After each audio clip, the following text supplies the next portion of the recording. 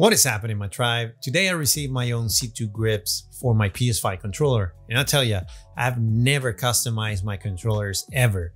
So this is the first time doing it, and I will let you know if the C2 Gripz gives you that value in your gaming experience for you to invest in them.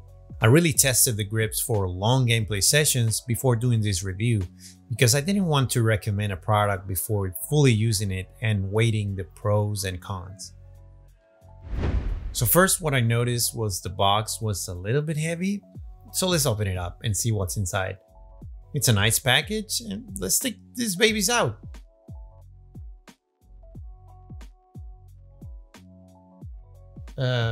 Okay, well, they are a little bit heavy at first grab.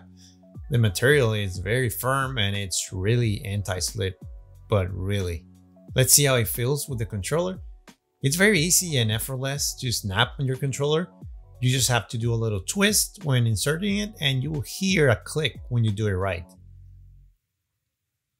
Also, it won't feel loose, so you don't have to worry about dropping one of the grips mid-session. The pistol grip design feels great in my hand. It's like I'm really fully holding the controller now and have grip and control, especially on the bottom part. So while using it, it feels a little bit heavier now, but it's not a problem for me. But maybe it could be an issue for someone. Before, with the bare controller, I sometimes lost the grip of my pinky finger while I'm moving my hand or re-grabbing the controller, but that's not the case anymore. I don't have a big hand, but with the C2 Gripz, I got great support on all the fingers, and it's almost impossible to lose the grip on them unless you take your hand completely off. And I can see that this feature is super beneficial for a person with a big hand using the PS5 controller. And one feature that I really like is a self-stand of the controller that can place nicely on my desk instead of the sometimes, the accidental drop of the controller. Now, if you don't know already, the game that I play the most is Elden Ring. So I did long sessions to try them out.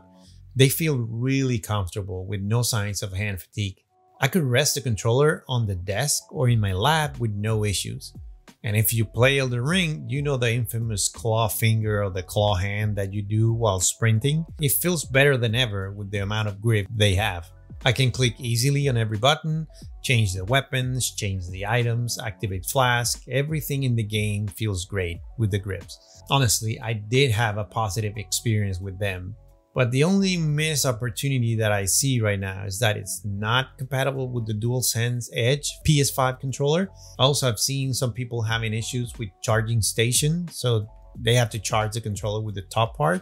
That's not my case, but nonetheless, and also the lack of color options for people like me that I like to customize stuff. And I will definitely get some yellow or orange colored grips in an instant, like right now. So to summarize, I'm very happy with the C2 Gripz. It really enhanced my gameplay sessions in every way. There is room for improvement, of course, since the product really works. And I can, with honesty, recommend this product if you have a PS4, a PS5, or Xbox controller. If you're interested in getting one, use the link down in the description below with the code BALLROCKS to get your C2 Gripz with a $5 discount. So that's it for the video, guys. So you all take care, be safe, and see you on the next one. Ciao!